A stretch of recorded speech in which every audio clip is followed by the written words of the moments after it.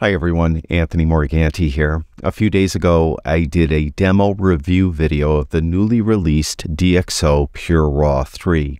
After that video posted, a couple people commented that they would like to see me do a video comparing DxO PureRAW 2 to DxO PureRAW 3 because they were wondering if it was worth upgrading because DxO PureRAW 3 is a paid upgrade. So today we're going to do just that. We're going to take this RAW file. You can see it was shot with an ISO of 12,800, and if I zoom in, there is a considerable amount of noise. We're going to send it first into DxO PureRAW 2, then we're going to send it into DxO PureRAW 3, and then we're going to compare the results. Now this is an unedited RAW file. I haven't done anything to it at all. Now I'm going to use these apps as plugins in Lightroom. They also work as standalone apps. The only reason why I'm using them as plugins in Lightroom for this demonstration is because it's just easier to show you the results from within Lightroom. So without further ado, let's send this image into DxO PureRAW 2. Now, neither of these apps work as the typical Lightroom plugin in that you would right-click on the image, go down to Edit In, and then over to the plugin. They don't work that way. To get this into DxO PureRAW 2, what you need to do is go up to File, down to Plugin Extras, then over and down to Process with DxO PureRAW 2. When you do that, you'll get this dialog box with some options to choose from. First of all, the raw processing method. You have 3 to choose from, HQ Prime and D Prime. D Prime only works on RAW files, and D Prime is probably the best choice for all RAW files. I'm sure I shouldn't say all, because there might be a RAW file here or there where Prime or HQ would work better. But from my experience, if you have a RAW file, use the D Prime raw processing method, and that's what we're going to do here.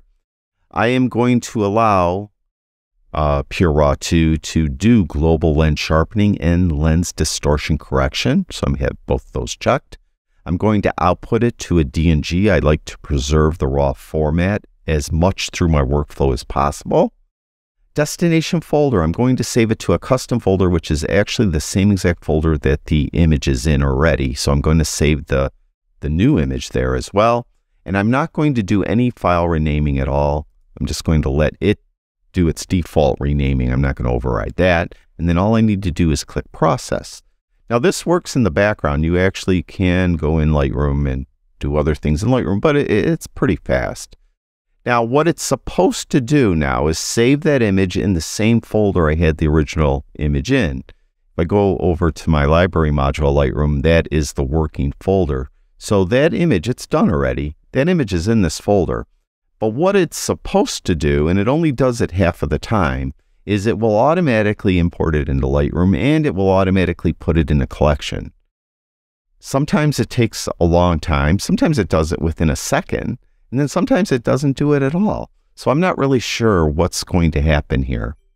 It did it. See, it just took a while, and it put it in its own collection. It's called DxO PureRAW 2, and there it is right there. But it is in that original folder. So let's go back up to that original folder. And this is the image here, and this is the original RAW file. We're not going to compare anything yet, okay? But what I am going to do is rename this so we don't get confused between it and the version that I'll send into DxO's PureRAW 3. So to rename it in Lightroom, you just hit the F2 key, and I'm going to call this PureRAW 2, just like that, okay? And we'll click OK. So now you can see this is the PureRAW2.dng. Go back to our original RAW file. Now we're going to send this into PureRAW 3, and it's done in the same manner in that you just go up to File, Plugin Extras, and then over and down to Process with DxO PureRAW 3. And similarly, we'll get a dialog box where we'll have some options. You have a few more raw processing methods here as well. You have high quality, prime, D Prime, in this new D Prime XD. That's what we're going to use for this because it's a RAW file and it should do the best job possible on this RAW file. I am going to correct optical corrections, and we have some more options here. There's lens softness, and you have some choices. Do you want it soft, standard, strong, or hard? I'll just go with standard. Do you want to correct vignetting? Yes. Chromatic aberration? Yes. Lens distortion? Yes. Now, when you correct for lens distortion, quite often there's some pixels you lose on the side. And what do you want to do? Do you want to image crop to the original ratio? Yes, I want that. You also could just go to the maximum rectangle or the complete image area where you just include blank pixels. But in this case, we're going to go with the image crop to the original ratio. Now, we have an extra output format. We have DNG, JPEG, and TIFF. If you remember, I believe in PureRAW 2, we only had DNG and JPEG. But I am going to do DNG again for the same exact reason. I like to preserve the RAW format throughout my workflow. I'm going to go to a custom folder. Again, it's going to be that working folder. I'm not going to do anything outside of the default renaming. And then after it's done, what do you want to do? Do you want to send it to a specific piece of software? What do you want to do? I'm just going to leave it. Don't export after processing just like that. So we're not going to do anything. And we're just going to start processing. Now, similarly, this works in the background, so you could do things in Lightroom. Also, similarly, because I saved it to this working folder, once it's done, it is supposed to automatically import it into Lightroom. And then it's going to add it to its own collection. You see, the other collection was called DxO PureRAW 2. It's going to create a new collection, at least it's supposed to create a new collection, DxO PureRAW 3, and be in there. Now, again, I've only found this to work about half the time. So we'll sit and wait. I may pause the video just because it sometimes takes a while. I'm not sure if I think this is more Lightroom, not DxO causing the delay. Whether or not why sometimes it doesn't go in there, it went in, so it worked. So now we have it in this collection, DxO PureRAW 3. Let's go up to the working folder. Okay, this is it right here. We'll name this also, rename this also. Again, we hit the F2 key, and we'll call this PureRAW 3, okay? All right, so we have PureRAW 3 there. We have the original RAW file. Let's flip these two around. There's PureRAW 2 and PureRAW 3. All right, let's go to the original RAW file. Let's see how good of a job each of these applications did for this image, or have done for this image. Let's zoom in. Let's just make sure that I've locked the zoom position. Nope, I haven't. So lock zoom position. Okay, so we're zoomed in. This is the original RAW file. You can see there's a considerable amount of noise. Here is the PureRAW 2 DNG file.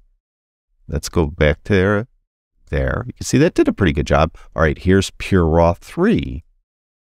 Okay, it looks sharper, right? There's that one. PureRAW 2, PureRAW 3, PureRAW 2, PureRAW 3. Definitely looks sharper. PureRAW 2, PureRAW 3. Let's go to an area that just like would have noise in it. Let's go to the original RAW file first, all right? Let's come in here. These darker areas, all right? So there's the original RAW file. Here's PureRAW 2, and here's PureRAW 3. PureRAW 2, PureRAW 3. It definitely has less noise. There's PureRAW 2, harder to see in the brighter areas. PureRAW 3. Let's go to the dark area of the woodpecker here. All right, original RAW file. PureRAW 2, PureRAW 3. PureRAW 2, PureRAW 3. All right, I don't know, where else should we go? Maybe in here. Okay. There's the original RAW file. There's PureRAW 2 and PureRAW 3. PureRAW 2, PureRAW 3. It definitely is sharper, and it definitely reduced more of the noise. Now, whether or not it's worth upgrading for you, that's something I can't answer.